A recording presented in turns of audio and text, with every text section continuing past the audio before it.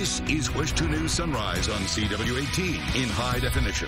May is Healthy Vision Month, and today we're looking at cutting-edge procedure to help correct nearsightedness. Joining me this morning is Dr. Brock Magruder and one of the patients, James Turner. Thanks so much for coming in. Thanks for having us, Jasmine. So we want to talk about this new procedure that you actually performed on James. A lot of people struggle with nearsightedness, Dr. Magruder, after their 40s. He's obviously not there. What's the cause of this? What's the cause of the nearsightedness? Yes. It's a natural occurrence. It runs in families, and it's getting more and more prevalent. It may have to do with all the time that our kids spend on apps and looking up close, actually. Yes, and that's definitely us. Okay, so talk to us about this procedure that you perform. How does it work? It's only on one eye, right?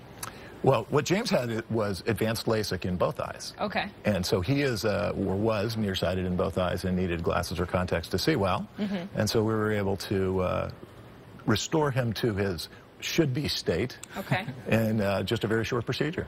Very nice. Okay, so this is personalized care. Yes, it is. All right. So we want to bring in the story between you two. You guys met through a foundation for foster children, which is pretty cool. You're a former foster child, James, also an FSU student. I imagine you really need your sight. Yes, ma'am. Definitely. It's something that I rely on every day, hopefully. But yeah, I met Brock at the Foundation for Foster Children in one of their events, Fostering Hope. I was their keynote speaker, and I had the great opportunity to go on stage and talk about my life, and through that I met Brock and a couple other great people. Were you struggling to see as you were writing that speech? No, I didn't write the speech at all, to be honest. Okay. Okay, all right. But he delivered it beautifully. Phenomenally, I bet. So wait, so how has this procedure kind of changed your life? Can you speak about that a little bit?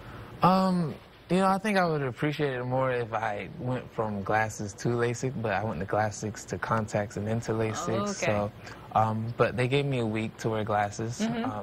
I guess the eye had to get back to normal shape. And so I went from glasses for a week, and then I went to LASIK, and then I woke up in the morning and I was like, holy crap, I can see. You can see. Yeah, I was like, whoa. Well, that is awesome. Right. All right. Well, we are so glad to hear the story, and thank you guys so much for coming in. For people who may want more information, where can they go? MagruderLaserVision.com. All right. And Foundation for Foster Children, which is a fantastic organization.